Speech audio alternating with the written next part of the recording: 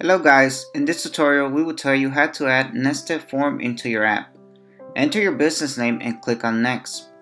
Based on your business name, the app will show you some specific categories. If you can't find the appropriate category, click on View More Categories. Here you will see all the categories. Choose the one that best suits your business. Once done, click on Next. Now select an app design as per your choice and click on Next. Click on View All here and search Form Builder here. Click on the page to add it. Here's your Form Builder page name. If you want, you can change it as per your needs.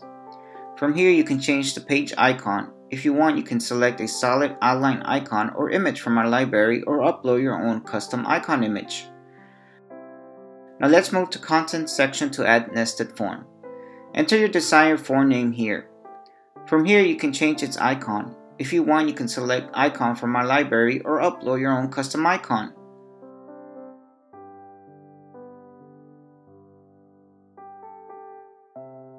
Now enter the email address on which you need to receive the inquiries.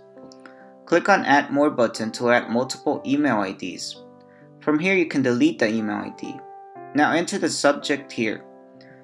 Tick mark this checkbox if you want to send inquiries confirmation email to customers. If you want to get GPS location of your app users, tick mark this checkbox. Enter the form description here.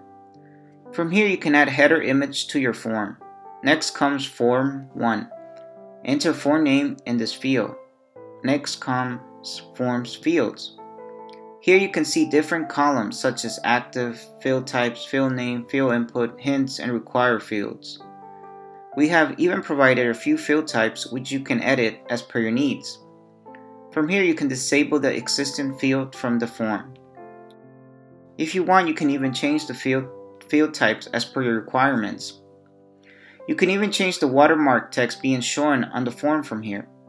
If you want to add hint or particular field, tick mark this checkbox and provide the hint in below field. From here, you can make the field mandatory or non-mandatory. Click on this delete icon to delete the field from your form. In this similar way, you can edit and update the other form fields.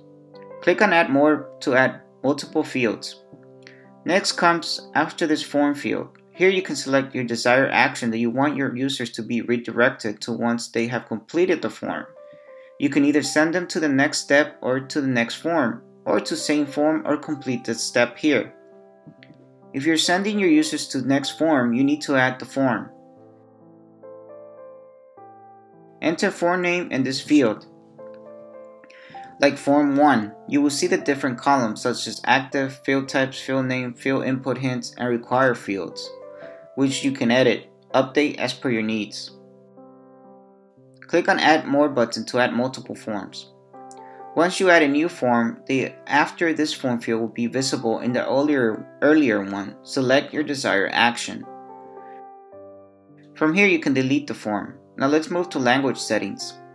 Here you will see the alert messages that are appearing in your form page.